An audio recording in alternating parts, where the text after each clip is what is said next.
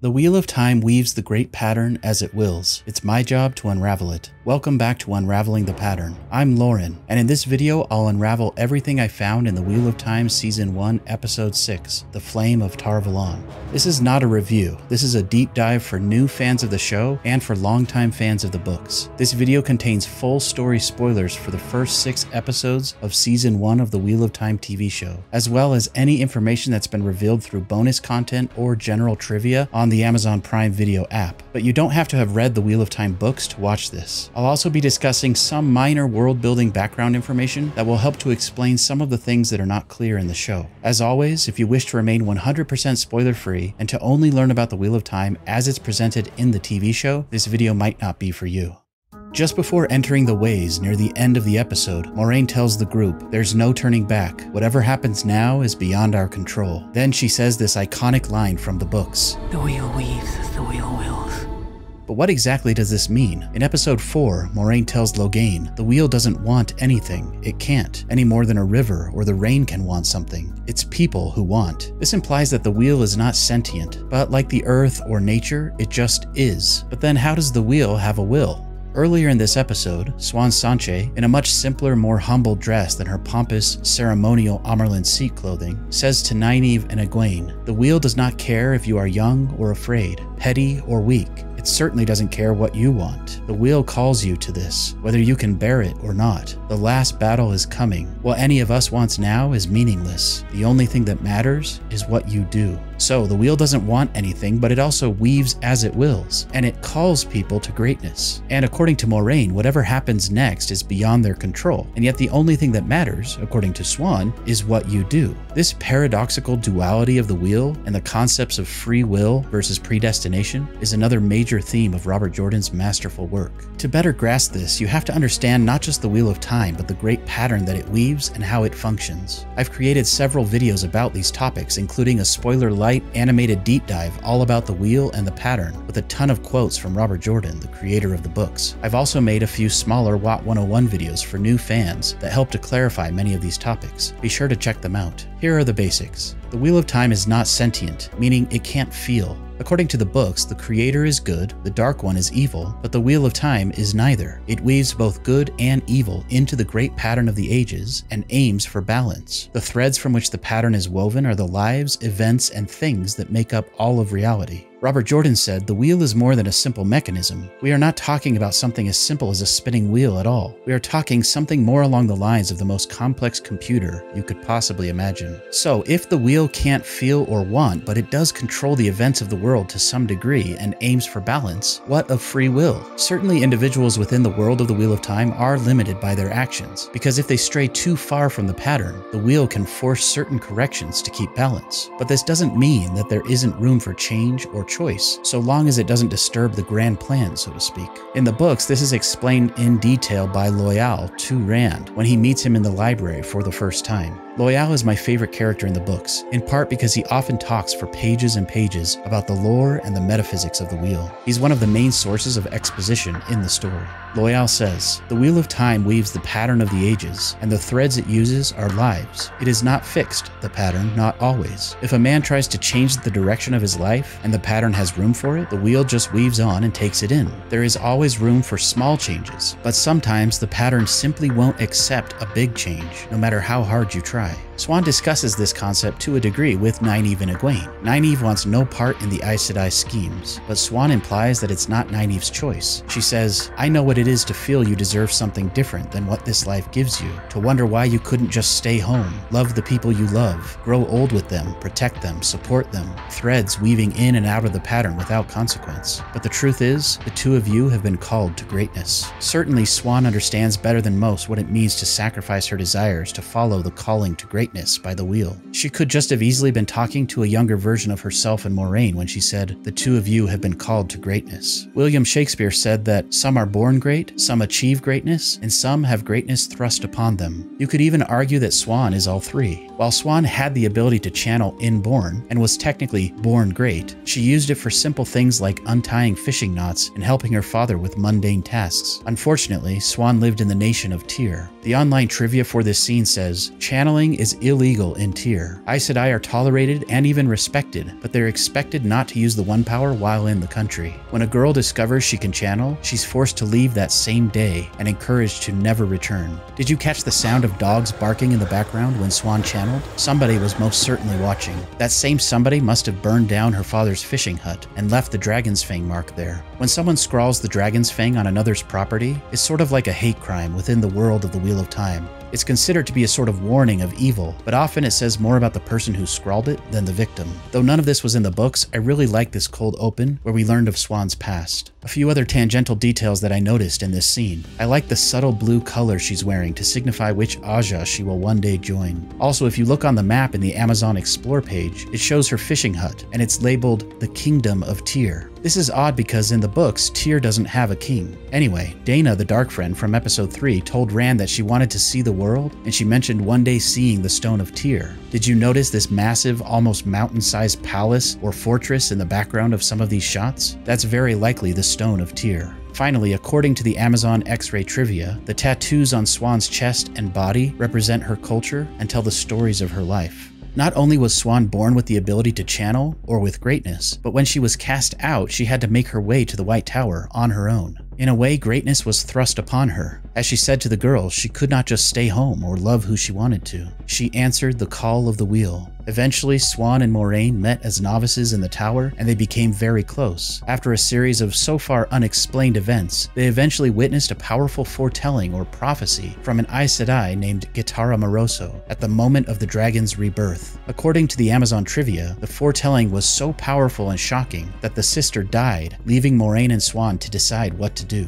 In this moment, greatness was once again thrust upon Siuan and Moiraine. We don't know exactly what transpired after this, but they've been searching for the Dragon Reborn for the last 20 years. During that time, Siuan achieved greatness, and though she started in humble beginnings, she eventually became the most powerful person in the world, the Amyrlin Seat. It's said that the Amyrlin Seat is able to summon any king or queen to her, and even if they do not support the Aes Sedai, they will come. This is why there is such a shock when Liandrin tries to challenge or talk back to Siuan in the Hall of the Tower. The trivia says, mentioning an Amyrlin's previous Ajah in public is considered discourteous and insulting. An Amyrlin is to be of all Ajahs and none. To bring up her original chosen Ajah is to challenge her impartiality. Did you notice that Siuan's great serpent ring had a golden colored jewel? And she had subtle stripes of the 7 Ajahs on the collar of her dress. In the books, the Amyrlin wears a stole with the 7 colors of the Ajahs. Later, to prove just how powerful Siuan is, she says, "This is my tower, my city, my world, from Tyr to the 2 rivers and every town between. Remember that while you are here." Moraine's face during these scenes, a mixture of awe and love and wonder, was pretty much exactly how I was feeling whenever Sophie Okaneda was in the scene. She absolutely played Siuan to perfection. A few other minor details I noticed in these Hall of the Tower scenes. Did you see the little Flame of Tar Valon symbol engraved in the Amyrlin Seat? Or the 7-spoked wheels that represent the 7 Ajahs and the 7 ages of the Wheel of Time? I'm assuming the green and red Ajahs are closer to the Amyrlin because they're likely the 2 largest and most oppositional Ajahs. This is why everyone was shocked when Alana, a green, sided with Liandrin, a red. It seemed to me that Moiraine quickly changed her tactic at this moment and also decided to support Liandrin's side. Not that it did her any good.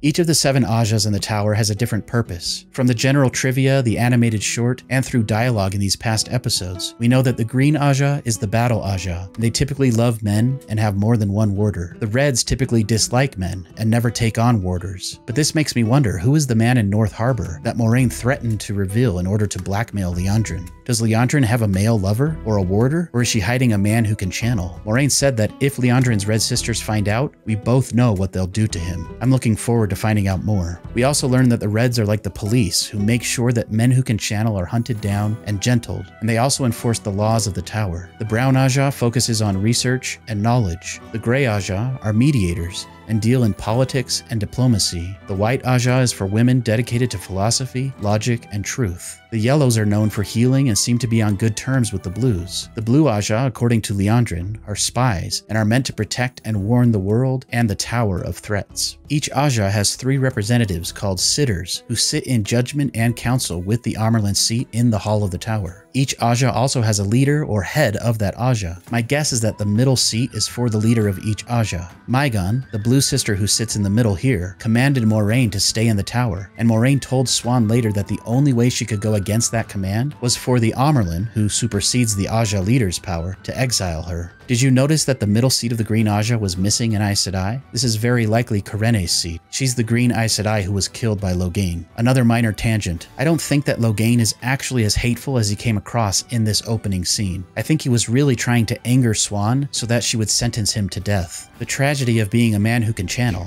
is that if he keeps channeling, he'll eventually go mad and destroy everyone he loves. But if he is gentled, he'll lose the will to live and beg for death. By the way, Siuan mentions to Moiraine in this scene that if the other Aes Sedai find out about what they've been doing for the past 20 years, they'll be stilled. The term stilled or stilling is the female equivalent of being gentled or gentling. Though female channelers do not go mad with the one power, if they are stilled or have the ability to channel removed, as Logain did, they also will lose the will to live and will likely beg for death. This is why Siuan and Moiraine have been keeping their secrets for so many years. Okay, back to the concept of free will. Most people are just threads weaving in and out of the pattern without consequence, as Siuan puts it. But for a very select few, the wheel calls some to greatness. Back to the library scene in the first book. Loial says to Rand, but sometimes the change chooses you, or the wheel chooses it for you, and sometimes the wheel bends a life thread, or several threads, in such a way that all the surrounding threads are forced to swirl around it, and those force other threads, and those still others, and on and on. That first bending to make the web, that is ta'veren, and there is nothing you can do to change it, not until the pattern itself changes. This goes on for several more paragraphs, but you get the idea. Because people within the world of the wheel can make choices to a certain degree, this can affect the predetermined pattern of an age, and it can cause the great pattern to sometimes drift off course from the intended plan. If the pattern drifts too far, there are protective mechanisms put in place to correct it. This is called ta'veren. When the pattern needs certain things to happen or change, special people,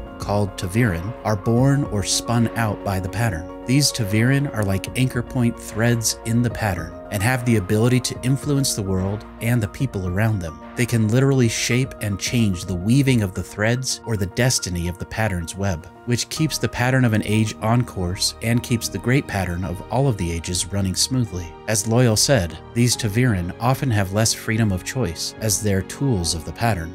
In the first episode, Moiraine says to Lan that there are rumors of 4 ta'veren in the 2 rivers. We still aren't sure in the show which 4 of the 5 characters from the 2 rivers are ta'veren, but it seems pretty clear that some major changes are happening to these individuals and that these people are causing ripple effects all across the pattern. If one of these people is the Dragon Reborn, he or she will have the potential to either correct the sins of the previous dragon and defeat the Dark One, or if the Dragon Reborn joins the Dark One, as Moiraine said, the earth itself will burn, and when a new age comes, it will be built upon the ashes of the places and people we love. Even worse, if the Dark One manages to get these powerful ta'veren on his side, the entire pattern could unravel, and reality could cease to exist. Did you see what I did there?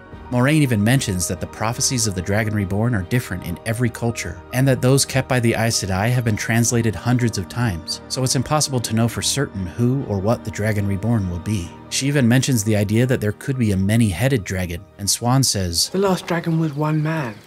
Why would the wheel split the dragon soul into many?"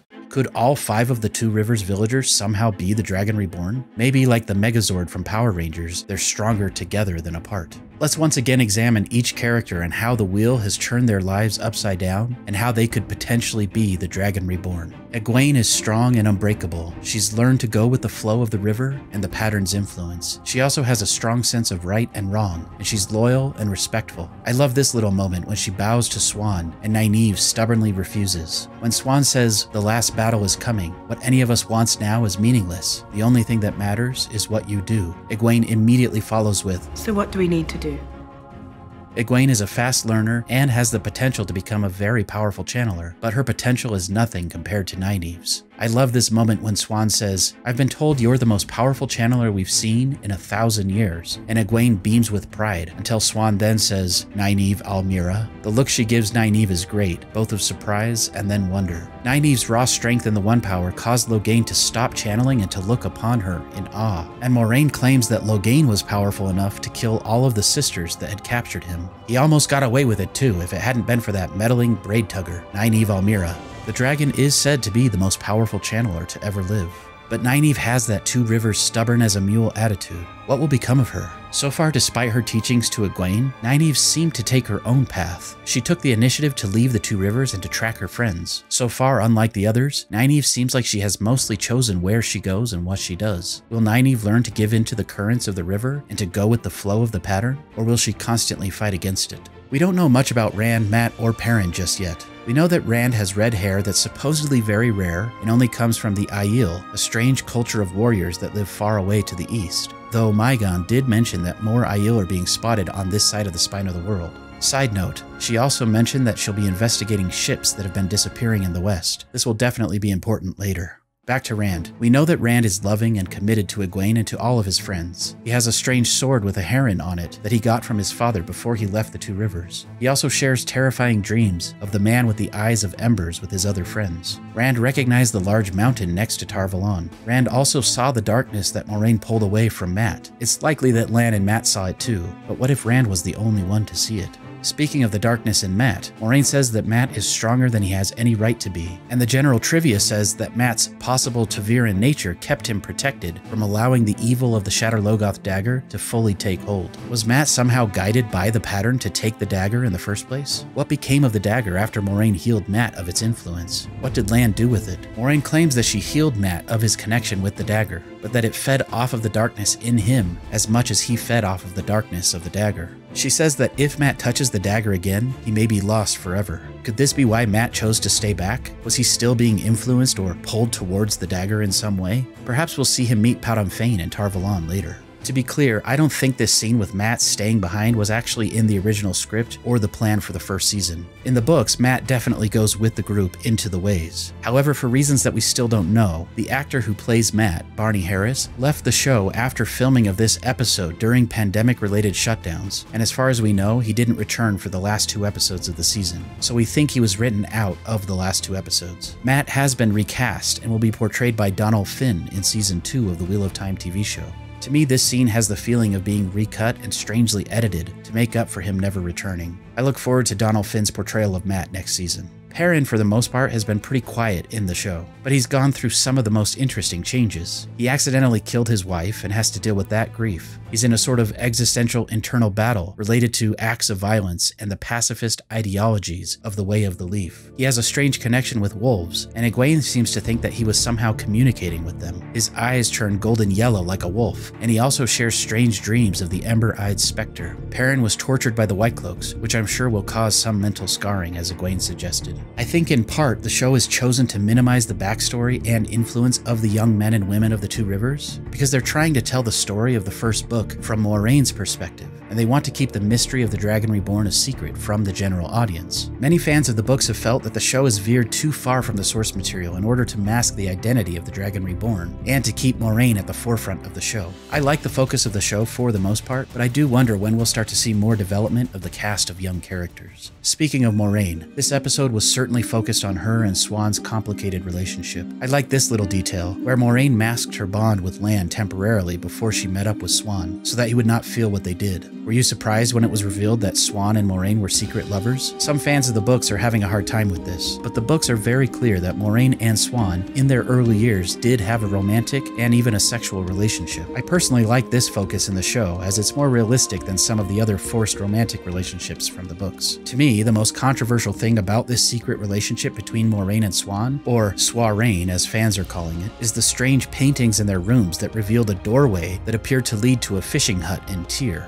I can understand why this could be especially confusing for people who have not read the books. Without spoiling too much, I'll just read what the extras say about this on the official Amazon Prime Explore page. Ter'angreal are physical objects of varying sizes that can be used to focus the One Power in a variety of ways. The Oath Rod, upon which all Aes Sedai take the 3 oaths, uses the One Power to make the vows sworn upon it unbreakable. Others can act as doorways between places, or seem to have no function at all. The general trivia clarifies this a bit more. It says that some of these objects do very mundane things like play music or create fabric, while others act as doorways to different places, spaces, or experiences. So without spoiling too much, I think it's important to note that Moiraine and Siuan can't just open this doorway from anywhere to see each other. They have to have these ter'angreal paintings, which are embedded into the walls of their rooms. Did you see the similar painting in Siuan's room? I'm also guessing that the space in which they rendezvoused was not actually in Tyr. It appeared to match the fishing hut set that was Siuan's home as a child, but that was burned to the ground. I'm guessing she never returned, and that this was sort of like a holodeck kind of experience that you see in Star Trek, based on Siuan's memories, but I'll leave it at that for now. Perhaps we'll return to this in a future video. The other confusing thing about this is that we see another type of magical doorway at the end of the episode. This is actually very different from the doorway that Moiraine used in her chambers. This is called a waygate, and it has a very complex backstory that seems to have been changed quite a bit from the books. I assume that we'll learn more about the nature of the ways and the waygate in the next episode, so I'll save an explanation about this for later. But I wanted to point out one thing. Did you notice that Moraine's threads of power were shaped like a trefoil leaf, or a leaf with 3 points? This has some significance that I'll save for another time. Speaking of objects of the One Power, we know that the Oath Rod is binding, and that any oath made on it can't be broken. In order to avoid Maigan's command to stay in the tower, Moiraine tells Siuan that when she punishes her, she'll need to be exiled. Also, Siuan has been having recurring dreams, and seems to think that the Dark One is in a weakened state, and that Moiraine needs to take the Two Rivers villagers to a place called the Eye of the World to stop the Dark One at his prison for good. Are we sure we can trust Siuan's dreams? After all, we've seen a dark influence in the dreams of others throughout the season. Are they being led into a trap? Anyway, Siuan doesn't just exile Moiraine, but she forces her to swear a new 4th oath on the Oath Rod. On first watch, this scene was a bit odd, because Moiraine is already bound by the oath to speak the truth, so she could have just been forced to say that she'll obey the Amarlin Seat, and her oath to speak the truth would require her to obey. Also, without giving away too many spoilers, the concept of the Amarlin forcing others to swear fealty to her on the Oath Rod is highly controversial, and I don't think it's something that Siuan's character would ever do. That being said, when you look at this scene from a slightly different perspective, to me it has a much deeper meaning that's a perfect example of Siuan and Moiraine following the will of the wheel, while also achieving their own greatness and making their own choices. When you rewatch this scene, rather than thinking of it as a punishment and a show of power by the Amarlin, instead consider it as a defiant act of two people who deeply care for each other and want to commit to each other on a deeper level, like a marriage. Siuan says that her position as Amarlin is no life.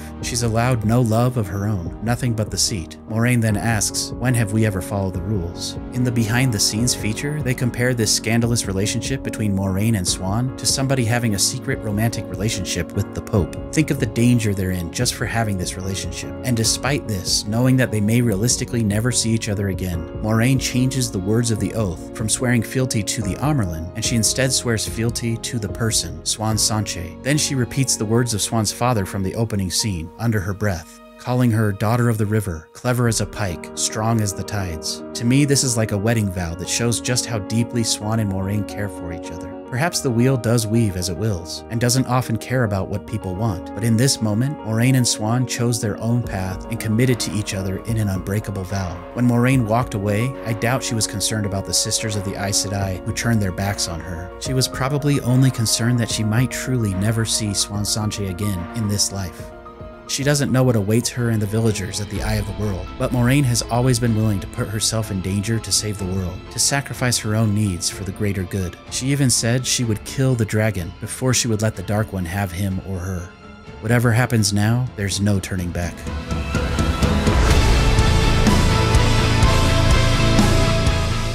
Please consider supporting me on Patreon or join here on YouTube, like these awesome people. Don't forget to like the video and to subscribe, and to check out my other spoiler-free deep dives and WOT 101 videos as well. Thanks for watching.